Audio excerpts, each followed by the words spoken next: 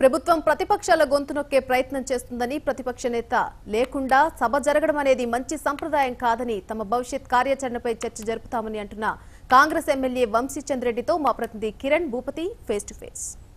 నిన్న శాసనసభలో జరిగినటువంటి మండలి చైర్మన్పై దాడి జరిగిన ఘటనలో ఈరోజు అసెంబ్లీలో పూర్తిగా కాంగ్రెస్ ఎమ్మెల్యేలని అందరినీ కూడా సస్పెండ్ చేశారు. ఒక ఇద్దరిని మాత్రం కోమటిరెడ్డి వెంకటరెడ్డితో పాటు సంపత్ను కూడా పూర్తిగా సభ్యత్వానికి రాజీనామా చేశారు. దీని అంతటిని ఎలా చూడొచ్చో ప్రస్తుతం మనతో మాట్లాడడానికి కాంగ్రెస్ ఎమ్మెల్యే వంశీ రెడ్డి మనతో ఉన్నారు. వారిని విమర్శించారు. సార్, అసలు చెప్పండి, దీని అంతా ఎలా చూడొచ్చు? మొత్తం పార్టీ ఎమ్మెల్యేలందరినీ కూడా సస్పెండ్ చేశారు. ఒక ఇద్దరిని మాత్రం సభ్యత్వానికి రద్దు చేశారు. గతంలో ఇలాంటి ఘటనలు ఎప్పుడైనా జరిగాయి? అసలు దీన్ని ఏ విధంగా చూడొచ్చు ప్రభుత్వ వైఖరిపై? నాకున్న అనుభవంలో ఎప్పుడు కూడా ఈ విధంగా జరగలేదు. నాకు తెలిసి భవిష్యత్తులో కూడా ఈ విధంగా జరుగుతుందని నేను అనుకోవట్లేదు.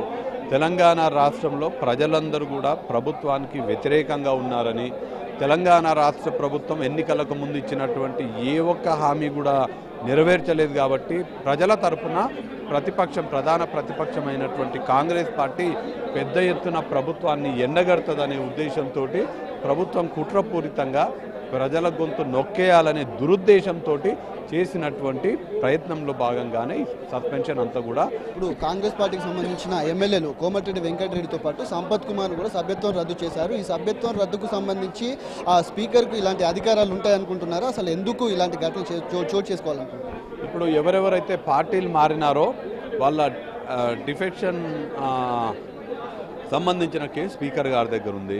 దాని మీద స్పందించే కంప్లీట్ అధికారం స్పీకర్ గారి దగ్గర ఉంది. దాని మీదనేమో స్పీకర్ గారు స్పందించరు. గౌరవ మంత్రి గారు తలసాని శ్రీనివాస్ యాదవ్ గారి రాజీనామా లేఖ మంత్రి గారి దగ్గర ఉంది. దాని మీద స్పీకర్ గారి దగ్గర ఉంది. దాని మీద స్పీకర్ గారు స్పందించట్లేదు.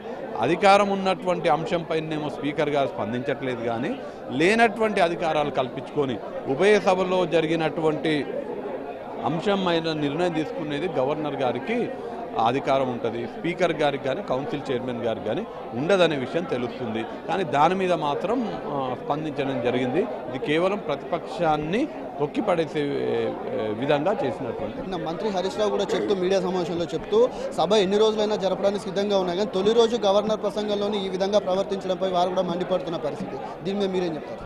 హరీష్ రావు గారు ఆ విషయాన్ని ప్రస్తావిస్తే దయ్యాలు వేదాలు వల్లించినట్టుగా ఉంటుంది.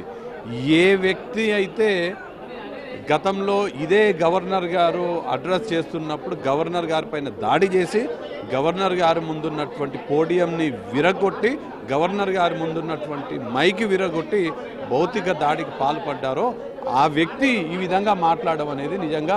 ప్రధానంగా దీనికి సంబంధించి టీఆర్ఎస్ పార్టీకి సంబంధించిన ఎమ్మెల్యేలు కూడా ఇలాంటి ఘటనలు గతంలో కూడా చేశారు. హరీష్ రావు కూడా గతంలో ఇలాంటి చర్యలు చేశారు. కానీ ఇప్పుడున్న సందర్భంలో ప్రతిపక్ష నేత లేకుండా ఇలాంటి చర్యలు చేయడం అనేది రేపటి నుంచి ప్రశ్నించాలన్నా కానీ శాసనసభ మీద ఉన్నటువంటి అధికారాలు కూడా పూర్తిగా ప్రజలకు నమ్మకం కూడా కోల్పోతుందని కూడా వంశీ చెప్తున్నారు. ఓ2 స్టూడియో.